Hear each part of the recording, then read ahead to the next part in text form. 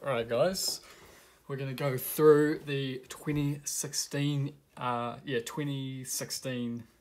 Mcat.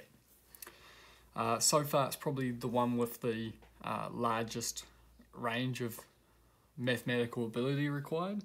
There's a lot of really simple stuff, but towards the end of this exam, some pretty weird mathematics, to be honest.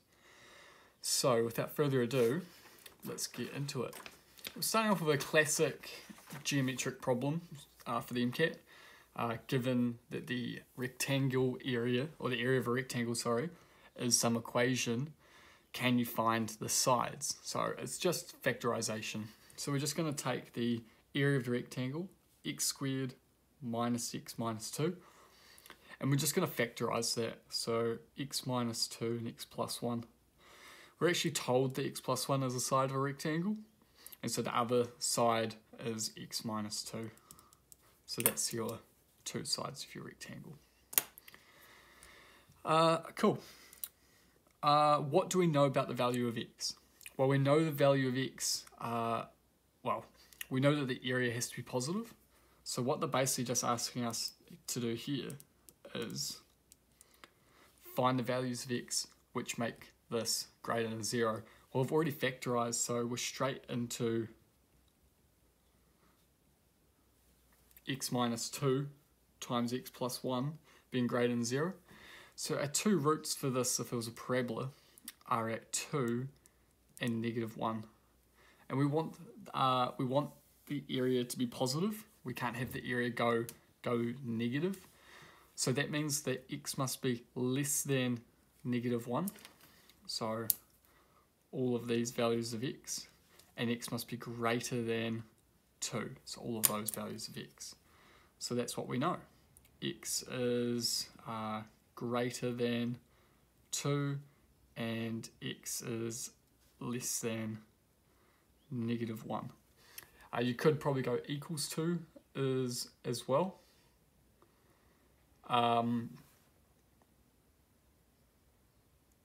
But it doesn't, just in case they wanted a 0 area. But so the true answer here is that x is greater than 2. Okay, we can't have a negative area. Okay, so we can't have any of this. Can't have any of these x values in red. But we also can't have a negative length. So this is actually obsolete as well. So that is our final answer. And that's a merit question.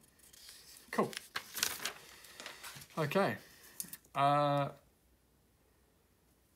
Rani has more money than Hone. If Rani gave Hone $20, they would have the same amount. So that means that R, and she gives him $20, so minus 20 is the same as Hone plus 20. So when he gains 20 and she loses 20, they have the same amount. The other thing is, if instead Hone gave Rani $22, Rani then would have twice as much. So what would that one look like?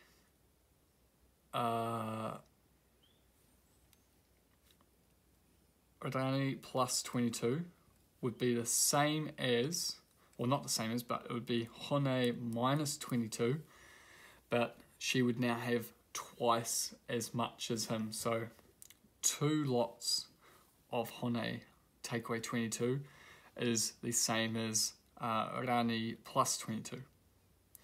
So let's just go through those again. So she loses 20 and he gains 20, they have the same amount.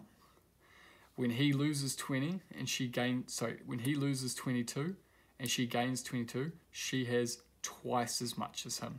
So those are our two equations. So what we can do here is we could add 20 to both sides. So this first equation becomes R equals H plus 40, and we can now substitute that in to that equation. So 2H minus 44 by expanding is going to be equal to H plus 40 plus 22. H plus, what's that going to be? 62. Subtract an H and add 44. H is now equal to 100 106, which means R is going to be equal to 146. So that's how much money they have.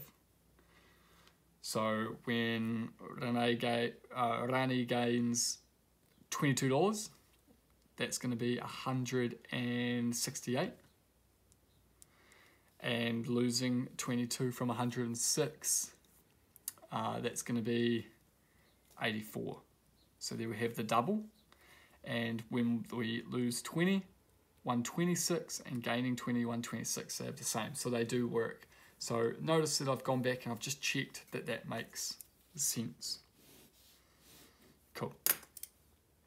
All right, next question.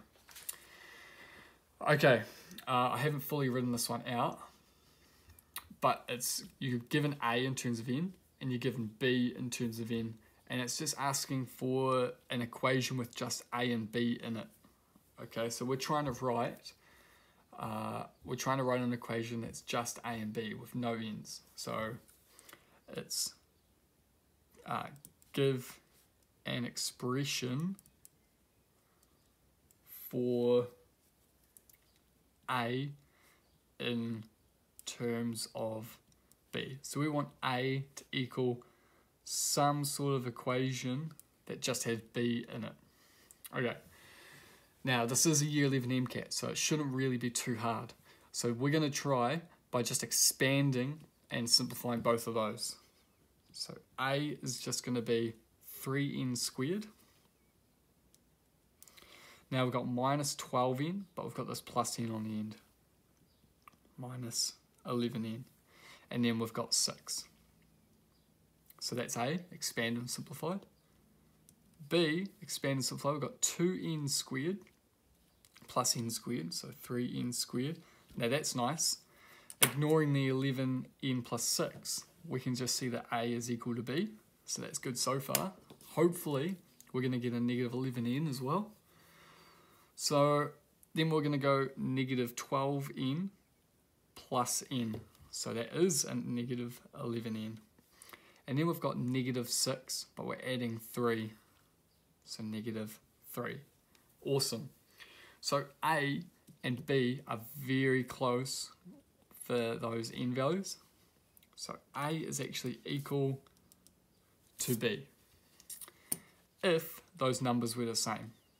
They're not. What do we have to add to B to make those numbers the same? Well, we're going to have to add 9. And there's our answer. A is just B plus 9. So A is just this with 9 added on. And that's what we've shown. Cool. All right. We're solving 4 times 2 to the x equals 2 to the 6x plus 3. So we want the base numbers to be the same. So 4 is just 2 squared, and we're multiplying that by 2 to the x, and that's equal to 2 to the 6x plus 3. Same base means the powers can add. So 2 to the x plus 2 is equal to 2 to the 6x plus 3. Now the base numbers are the same, so the powers must be the same across that equality. X plus 2 is equal to 6x plus 3. Subtract the x, subtract the 3. Negative 1 is 5x, so negative 1 over 5 is equal to x. That is our solution. Hopefully that makes sense. So, over the page, I think that's the end of question 1. Yep, question 2. All right, let's have a look at this. Question 2a, y is 3x squared minus 2x plus 5, and we know that x is equal to 4. So we're just going to be subbing in 4 and figuring out what y is. So y is just 3 times 4 squared, or 16, minus 2 times 4 plus 5. 3 16ths is the same as 6 eighths, so 48. We're taking away 8, and we're adding 5. So we should get 45 as our solution. Nice, just subbing it. Okay, question 2b. We're solving an inequality. at the moment it looks like it's a quadratic inequality, but because I've got a wee bit of experience, I can see that an x squared is going to cancel on both sides, and we're just going to be left with a linear inequality, which is going to be quite nice. So expand both sides. X squared minus 4, because that's a difference of two squares, is greater than x squared plus x minus 6. We can subtract x squared off both sides. So minus 4 is greater than x minus 6. Adding 6 to both sides, x is less than 2. That is your solution there. Okay. Now, these ones usually can be pretty tricky. N is a whole number. 6 times 2 to the n plus 1 is greater than 123. Now, there's a few different ways of doing this. Now, the key here is that n is a whole number.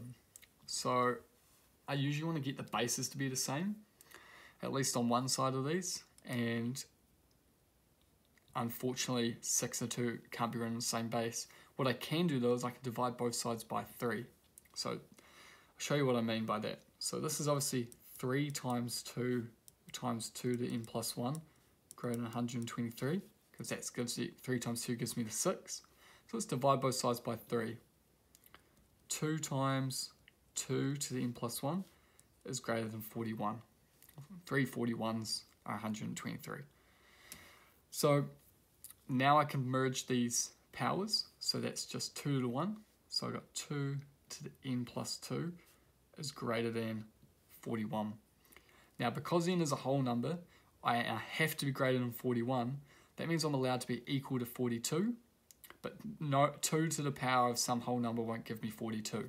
So 43, neither, 44, 45, 46, none of those. So what I do is I go 2 to the n plus 2 greater than or equal to the next base of 2, which is 64. So 2 to the n plus 2 is greater than or equal to 2 to the 6. Because I'm allowed to actually be equal to 64. Because I just had to be greater than 41. And because n is a whole number, that's the first value that I can actually attain, where with n being a whole number. So, because obviously 2 to the power has to be powers of 2. So 2, 4, 8, 16, 32, 64. And that's the first one that's greater than 41. So that means that n plus 2 is greater than or equal to 6. So n is greater than or equal to 4, which means that n can be 4, 5, 6, 7, so on.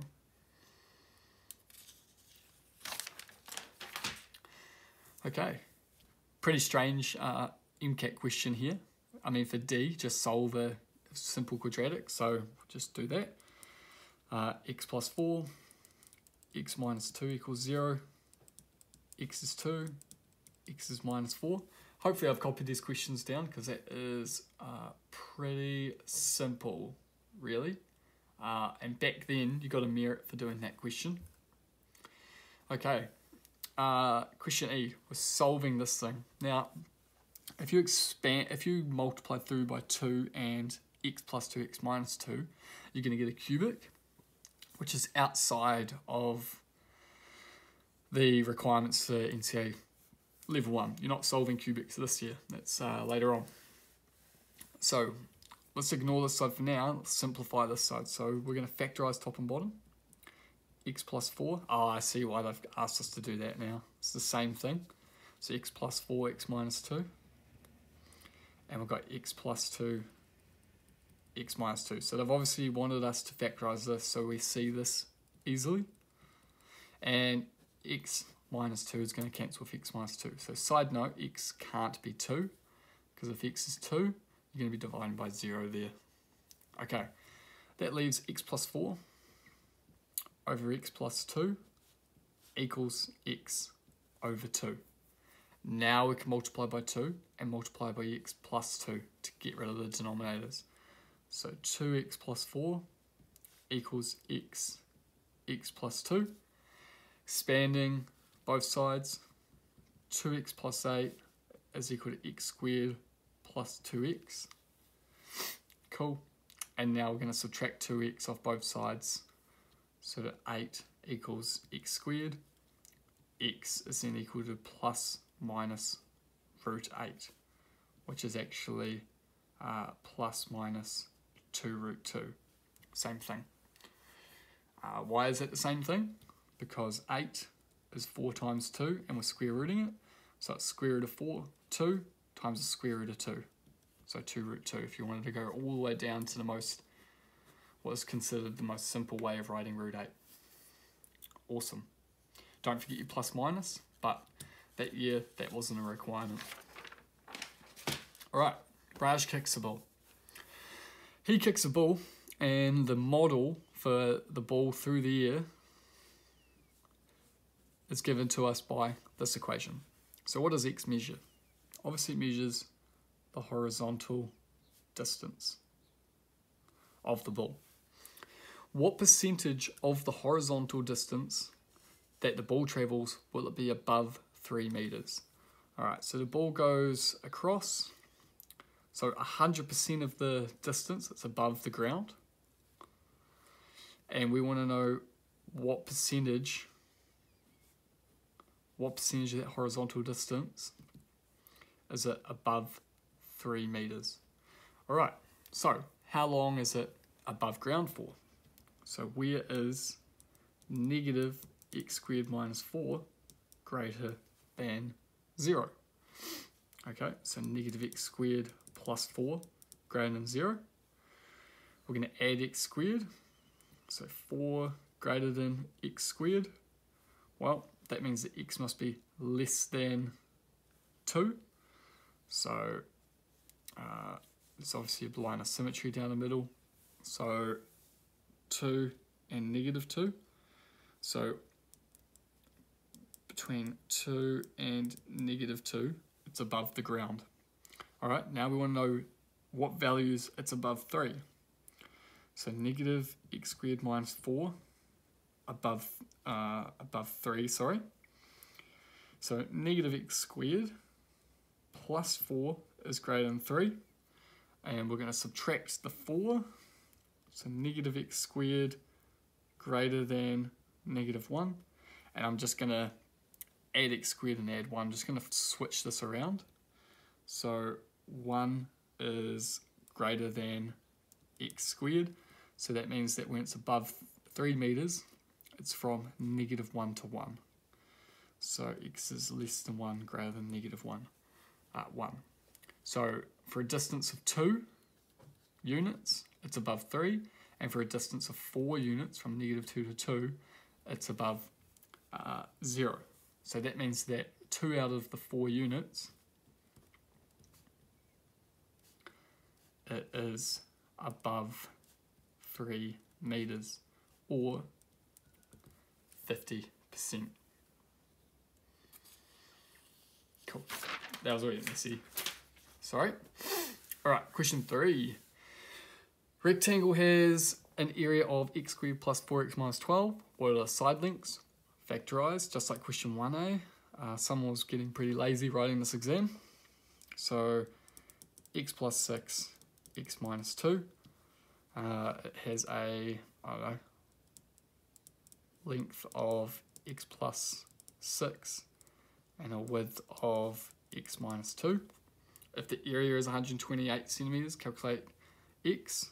Alright, x squared plus 4x minus 12 is 128. So we're just going to subtract 128, which should be negative 140. And that's now equal to 0. And you can see now that we can factorise this. So 10 and 14 should work. X plus 14, x minus 10 is 0. So x is obviously 10. You can't have a negative length, just as we discussed earlier. So x equals 10. Okay, this pendulum problem was quite interesting. It's just a big word problem, basically just asking you to rearrange. So it's Brooke. She knows that the time it takes for a pendulum to swing from one side to the other and back is given by this formula. So the time is equal to 2 pi times the length of the pendulum divided by gravity, or 9.8, all square rooted. So basically write a formula she could use to find the length of the string in terms of time. So basically just rearranging for L. We want to get all the way down to L equals. Okay, so let's divide by 2 pi. That equals L over 9.8, all square rooted.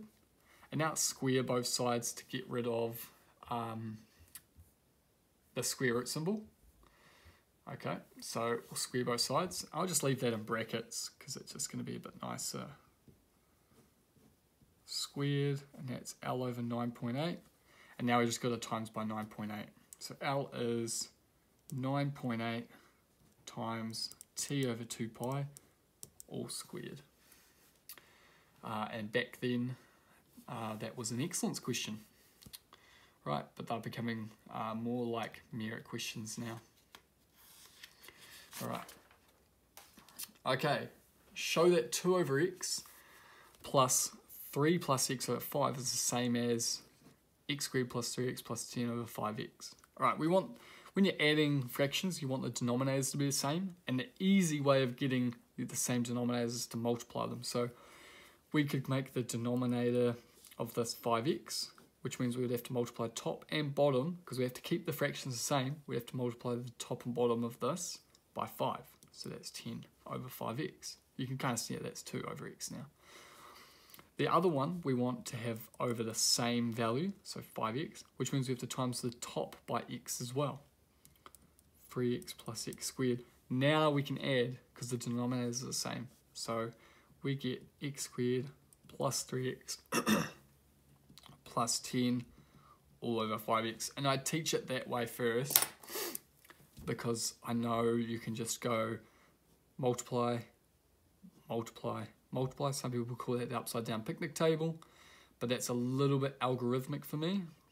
I like to actually understand how that works. So there it is. Easy. I don't know why I left a whole page for that problem. All right, I think this is the last question. Basically, investigate what happens when the order of these original number changes. So, obviously the point of these videos is that you've done this, attempted the Mcat first, and now you're looking for working and solutions. So basically it's 1 plus 3 is 4, 3 plus 5 is 8, and 5 plus 7 is 12. And then 4 and 8 is 12, and 8 and 12 is 20, and 12 and 20 is 32. So it's like Pascal's triangle, but it's flipped, and it starts with different numbers, and we add down like that. So, right, what happens when the order of the original numbers changes? So we're just going to try 7, 1, 3, 5, I guess. So we just change the order. We're just investigating what happens when the order changes. So now we're going to get 8, 4, 8, and that's going to be 12 and 12, and that's going to give 24. Oh, okay, so the order is going to change that final number, but you can't, just doing something once doesn't count as an investigation, so we'll try another one and just make sure that that is indeed happening. So 3, 1, 5, 7, 4, 6, 12, 10, 18, 28. Okay, so if we change the order of those original numbers, we get different outputs. You might want to write something like that down. I think if you do 2 different triangles, getting different numbers, that's a merit question that year. Crazy. Okay. Find using algebra the relationship of the numbers in the first line to the numbers in the fourth line when the order is changed. Okay, using algebra. So let's just go for, now those numbers are different, so we're going to go A, B, C, D, and we'll add these up. Actually, I'm going to give myself, I'm going to make this a bit wider. A, B, C, D. So when we add these two, we get A plus B, obviously, B plus C, and C plus D. Now we're going to add these two. So I'm going to get A, I'm going to get 2B and C. A plus 2B plus C, and I'm going to get B, when I add these together, I'm going to get B plus 2C plus D. And now I'm going to add these together. There's only one A. There is 3 B's. There's 3 C's. And there's just a D. Okay. So what does this mean? You're going to have to write this out in the exam, but I'm just going to say it because you can see how painful my writing is. When I try to write fast, it gets worse. Basically, if A and D switch, then the result doesn't change. Obviously, just having one A and one D. If we switch those around, then the final number won't change. If we switch B and C around, the final number won't change because either way, you're going to have 3B and 3C. However, if we change A and B around, it'll be different. And if we change D and C around, it will be different. And obviously D and B and A and C. So if we switch one of the inner two numbers with one of the outer two numbers, then we're going to get a different answer. But the order, the first and last number can be switched, and the middle two can be switched. Okay, that's not too bad. I think that would be an excellence if you wrote that stuff down. Right.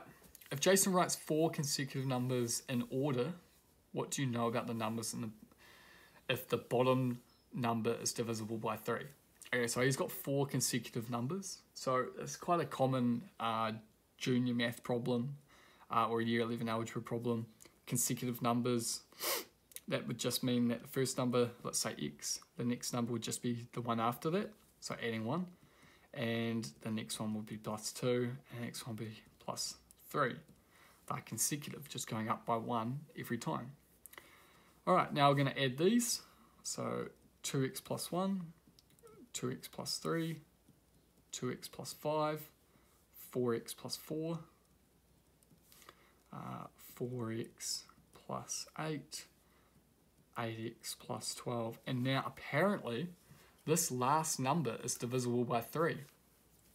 So 8x plus 12 has to be divisible by 3, which means we can have 8x over 3 plus 4, right? I'm just showing you that 12 is actually divisible by 3, and that would mean that x would have to be a multiple of 3, wouldn't it? Only x being a multiple of 3, so x would then have to be 0, I guess. 3, 6, 9, 12, 15, and so on. Only then would we get whole number value for that last part there. Yeah, so yeah. If Jason writes 4 consecutive numbers in order, what do you know about the numbers if the bottom number is divisible by 3? Well, we know that x has to be a multiple of 3 to get a whole number there. So and that's kind of true as well, because as the middle two numbers in the last line are multiples of 3, then the last line will be a multiple of 3 if the first and last numbers add to a multiple of 3. It's getting quite confusing, but basically we know that 8x plus 12 is divisible by 3. 12 is divisible by 3. How do we make 8x divisible by 3? X would have to be a multiple of 3. That's it, basically in a nutshell. That is the entire Mcat done. That is the 2016. Nice.